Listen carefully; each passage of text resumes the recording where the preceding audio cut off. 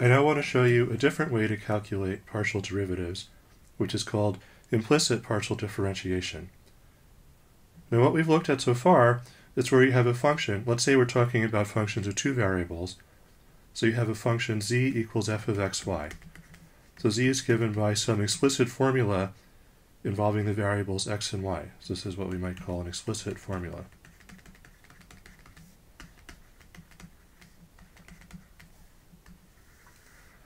Now sometimes, instead, a function is described by an implicit equation of the form capital F of x, y, z equals 0.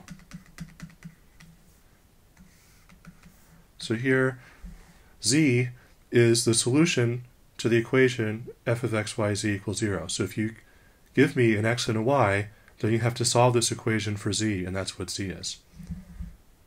For example, an example of an implicit equation is x squared plus y squared plus z squared equals 9.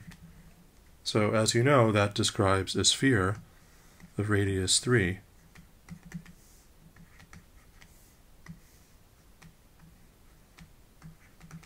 In three-dimensional space.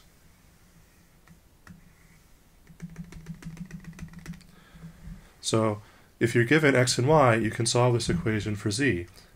An explicit formula would be z equals the square root of 9 minus x squared minus y squared.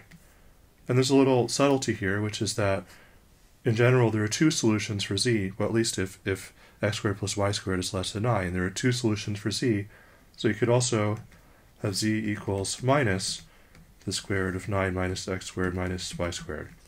So as we know, this whole surface cannot be described as the graph of a single function, but there are two halves, or two hemispheres, and each hemisphere is described by an explicit formula. Okay, so then how do we calculate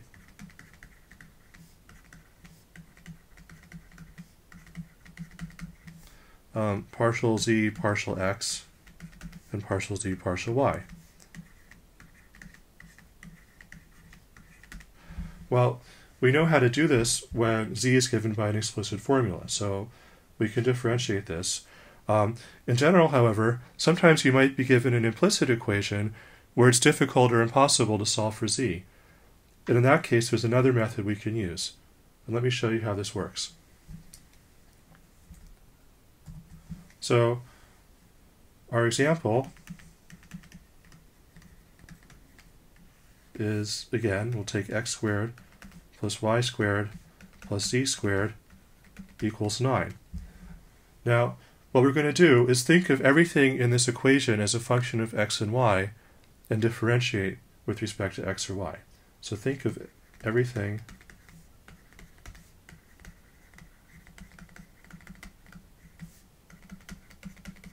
in this equation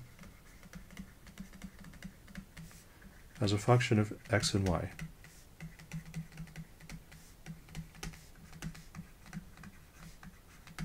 Now we're going to calculate the partial derivative with respect to x. So we're going to write partial x of x squared plus y squared plus z squared equals partial x of 9. Okay, so we get, for the first term, we get 2x. That's it. And for the second term, well, if we're differentiating with respect to x, we think of y as a constant, so we get 0. And for the third term, well, now we use the product rule. So this is 2z times partial z partial x. Okay, so when you do this, already we're thinking of everything as a function of x and y, and then we're further thinking of y as a constant and differentiating with respect to x. So this is the usual single variable product rule for a function of a single variable x. Alright, and then this is equal to the derivative of 9, and 9 is a constant, so that's 0. So we can now solve for partial z partial x to get partial z partial x equals minus x over z.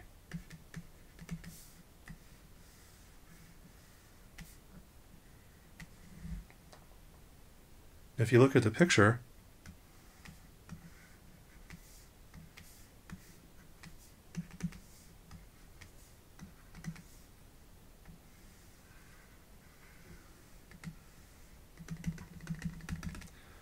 you'll see that when z is small, so when we're close to the xy plane, then this surface has a very steep slope, and so and we're dividing by a very small number, so this derivative is very big. So when z gets small, this partial derivative gets very big, and we can see in the picture why that's happening. We can likewise calculate the derivative with respect to y. So we write partial y of x squared plus y squared plus z squared equals partial y of 9. And then similarly, we get 0 plus 2y plus 2z partial y equals 0. And so we can again solve for partial z partial y to get that partial z partial y equals minus y over z.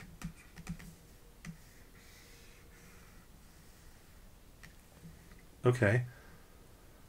Now let's compare with what we would get if we differentiated the explicit formula.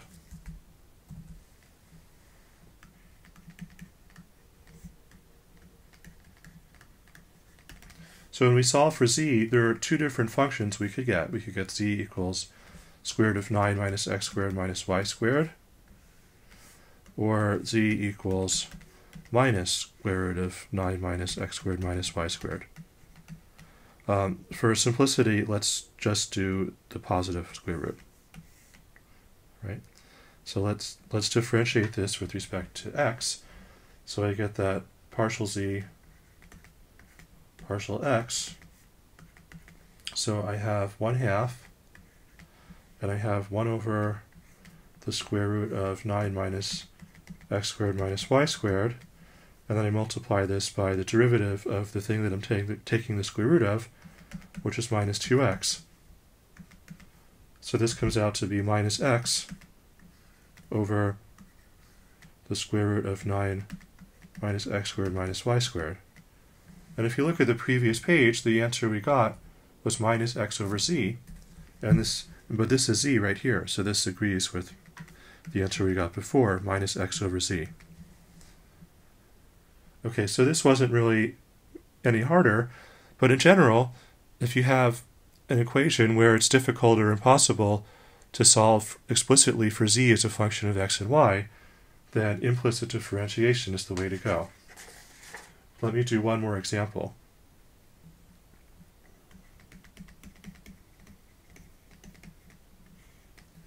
So suppose z is defined implicitly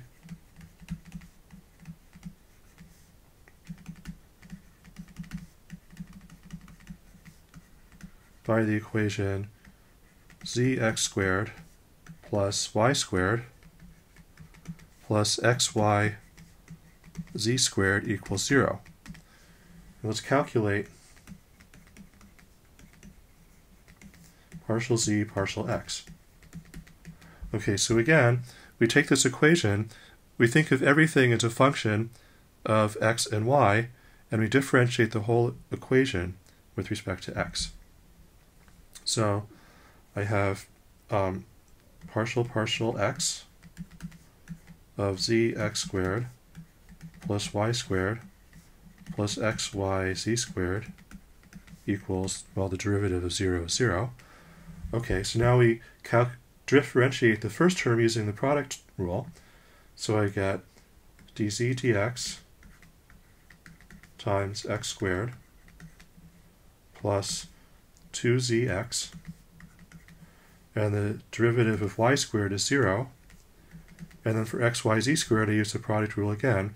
So I get yz squared plus 2xyz partial x equals 0. And now I can solve this equation for partial z partial x. So I get partial z partial x equals minus 2zx minus yz squared over x squared plus 2xyz. Okay, now this one you could still solve for z explicitly using the quadratic formula. It would be a lot messier.